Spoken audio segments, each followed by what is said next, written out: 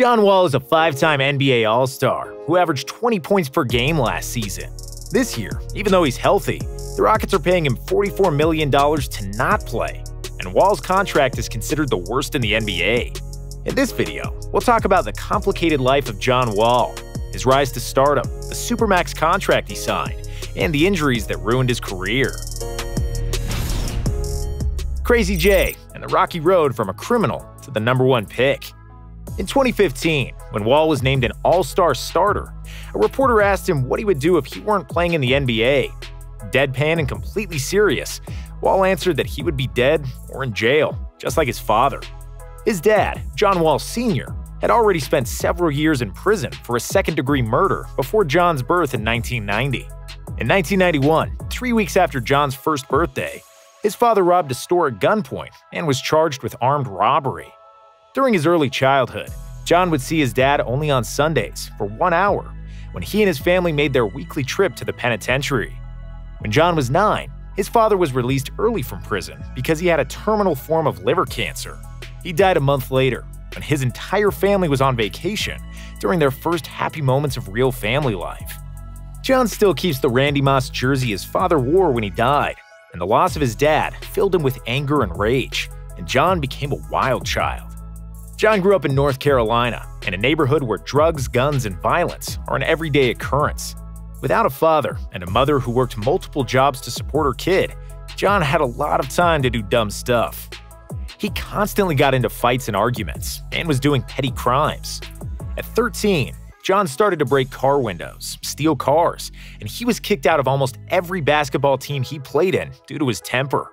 Other kids started to call him Crazy J, and he did everything he could to justify his nickname. Wall had bullets fired at him twice, and even fired back on one occasion. As a high school sophomore, his family moved to Raleigh, North Carolina, where John tried out for Broughton High School. Despite an impressive showing on the court, he didn't make the varsity team because of a bad attitude. So he transferred to a nearby Word of God Christian Academy high school. It was his third high school in 3 years, and he was still this foul-mouthed, incorrigible kid who would cuss at teammates and coaches and act out as soon as he got a bad call. His mom did everything she could to knock some sense into him, and she even kicked him out of the house and sent him to a group home for a few weeks. Nothing helped until when she spent her last $200 to buy John new basketball shoes so he could go to an AAU tournament. She even had to shut down the electricity in her apartment to do so. There were no lights for a day or two. That was it. If my mom was going to do that for me, I was going to make sure she was satisfied for life, John said, and started taking basketball seriously. When he got a call he didn't like, there was no more cussing and yelling. Instead, he'd just give the ball up and channel his aggressiveness on defense, an attitude that helped him make the NBA All-Defensive Team in 2015. With his newfound discipline, John was ranked 20th best high school player in the country as a junior. He was ranked #1 as a senior, after averaging 20 points, 9 assists, and 8 rebounds per game. However, despite his success, it was hard for him to get rid of old habits. Wall and his friend were charged with breaking and entering an abandoned home during his senior year, and Wall escaped prison because it was his first recorded felony. But because he was a speed demon that could dribble the ball from one end of the court in 3.5 seconds and was tough as nails defensively, he could still choose where he wanted to go to college. And because he was a big fan of John Calipari and his Memphis team that went to the NCAA title game with Derrick Rose, Wall joined Coach Cal at Kentucky in 2009. There, he teamed up with DeMarcus Cousins, Eric Bledsoe, and Patrick Patterson, all future first-round picks. Wall led UK in scoring and assists, averaging 16 and 6 with 2 steals. And even though they lost in the Elite Eight, John was considered the most talented collegiate player and got selected first overall in the 2010 draft by the Washington Wizards. Becoming an All-Star. After winning the Summer League MVP, Wall scored a triple-double within the first 2 weeks in the NBA, and he finished second in Rookie of the Year voting behind Blake Griffin. He averaged 16.3 points and 8.3 assists as a rookie, and almost identical numbers as a sophomore, after he missed the first 33 games of the season with a knee injury. The Wizards were 5-28 during that stretch, and went 24-25 when he returned. In his third season, the Wizards drafted Bradley Beal, but other than him and Wall, their overall roster was mediocre at best, and Washington missed the playoffs again. In his fourth year, After he signed an $80 million extension, Wall kept improving. He averaged career-high 19.3 points and 8.8 assists per game, with 35% shooting from deep, which was the biggest Achilles heel of his early career. He also slowed down his game significantly and was no longer going 100 miles an hour, running into whoever was under the basket. With his newfound poise and an improved jumper, he was selected as an All-Star, where he also competed in the slam dunk contests, which he won. More importantly, the team finally made the playoffs, and Wall led Washington to their first playoff win in 9 years, before they lost to the Pacers in the conference semis. Continued excellence and signing the Supermax. In 2015, Wall was named an All-Star starter and was widely regarded as the top 5 point guard in the NBA due to his stellar two-way play. John made the All-Defensive team and had 10 assists per game. The first of 3 consecutive years he averaged double-digit assist numbers. John dished a Wizards playoff record 17 assists in Game 2 of the series sweep of the Raptors, before falling in 6 games during a second-round series against Atlanta, in which he missed 3 games due to a hand injury. In the offseason, Wall had procedures on both of his knees and returned in superb form, averaging 20 and 10 for the year, becoming the franchise leader in assists in the process. However, the Wizards had a .500 record at the end of the season and were 3 wins short of the 8th place and a playoff berth.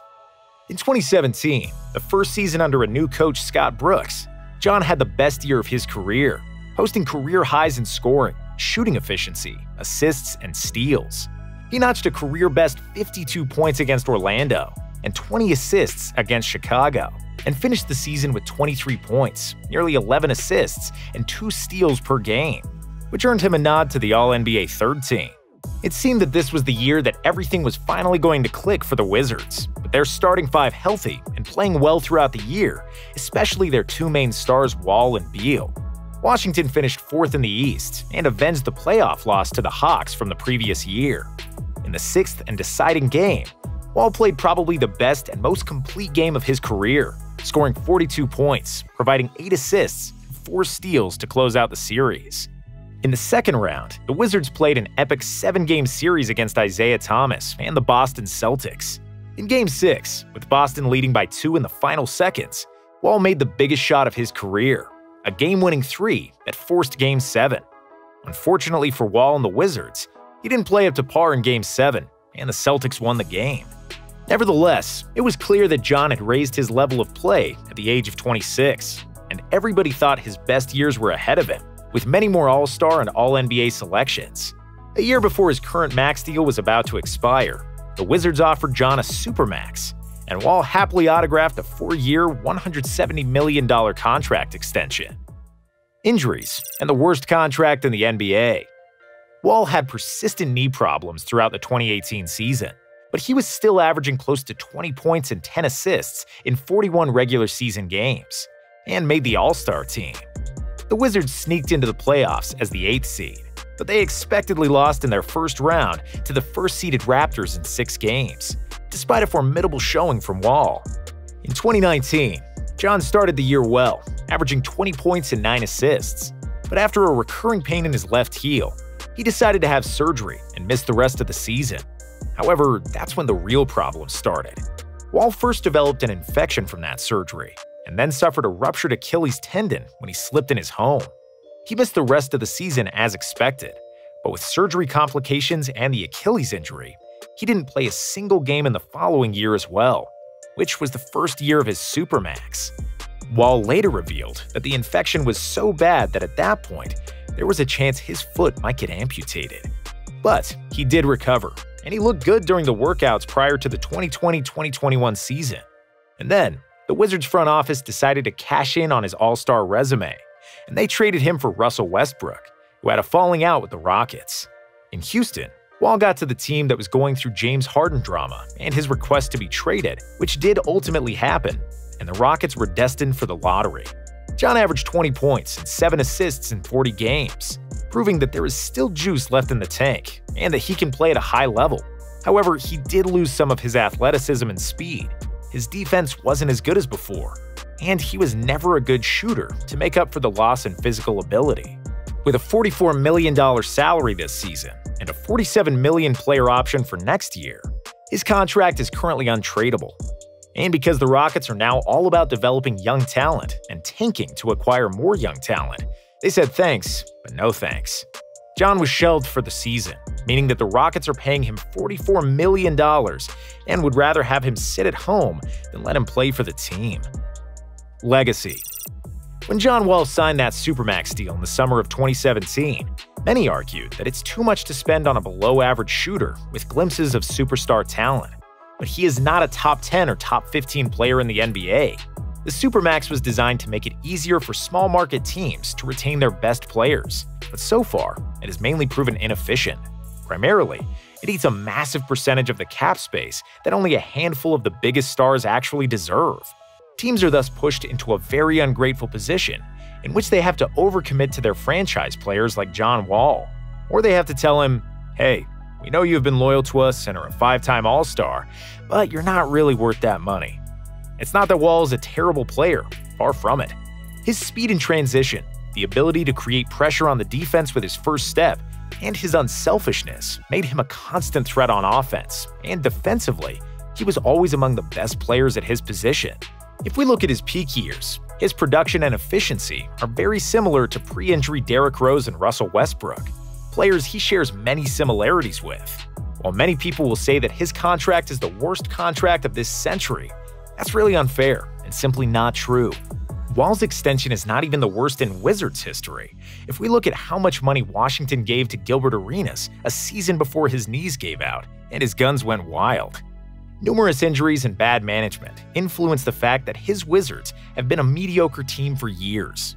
If Wall remained healthy after 2017, we would probably be talking about a first-ballot Hall of Famer based on his stats and All-Star appearances. Wall's career averages of 19 points and 9 assists are the same numbers Hall of Famer Isaiah Thomas averaged for his career. And even though he's making $44 million a year for doing absolutely nothing, John's career still isn't over, and I'm sure he'll make a positive impact for a contender once he reaches a buyout with the Rockets.